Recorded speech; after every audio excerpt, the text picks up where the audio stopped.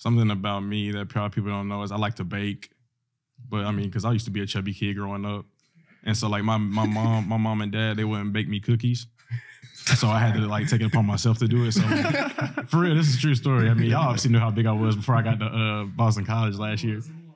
So I was big. So my parents wouldn't make me cookies. So I was like, I got to learn how to do it on my own. So that me and my brother would just wake up middle of the night whenever they sleep, go knock it down. So then I learned how to make cookies, brownies, cake. You would make cookies in the middle of the night? Yeah, because I had to do it low key because my parents didn't want me to eat them. Dude, it wasn't loud. Why'd they because they wanted me to eat them, but they were trying to teach me how to portion it out. You feel me? I wasn't on that type of time.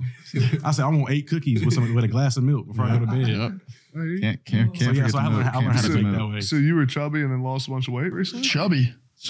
I was obese, damn near. Big booty Brev. Yeah, that's what everybody called me. No, I had whenever I tore my ACL, I got up to like 260 pounds. And then like this past year, I dropped 60 and I'm like 200 now. So no, that picture of you with your arms around your boys is actually crazy to see how like far you've come for real. Oh yeah, bro. It was bad. But it was all because I learned how to bake. It was awesome. If I learned how to bake, I wouldn't be in that position. But them cookies, I'm messing with them. Sweet. What's your best thing you make? Best thing I make? I don't know. I like making brownies. Brownies is fun to make, but at the same time, I don't like making cookies just because of the process you got to go through and like you got to I don't